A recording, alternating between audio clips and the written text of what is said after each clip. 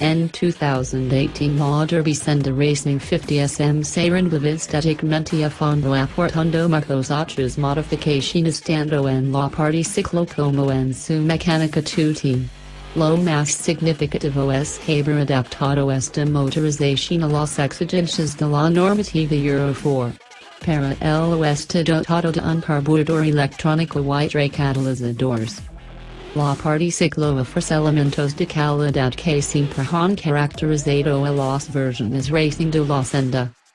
Por eso encontramos una horquilla invertida con barras de 41 mm con un generoso recorrido de 240 mm o el manular de aluminio anodizado negro de doble sección. Los pasivos y robusos chasis de doble viga fabricados en aluminio que estaban claramente sobredimensionados pero daban un aspecto tremendo a los Derbi Senda, dado paso a un bastidor doble cuna de acero. La instrumentación totalmente digital es un detalle muy actual en una moto que abandona los componentes de alta calidad de antaño por un siglo eficientes que permiten ofrecer un precio más competitivo.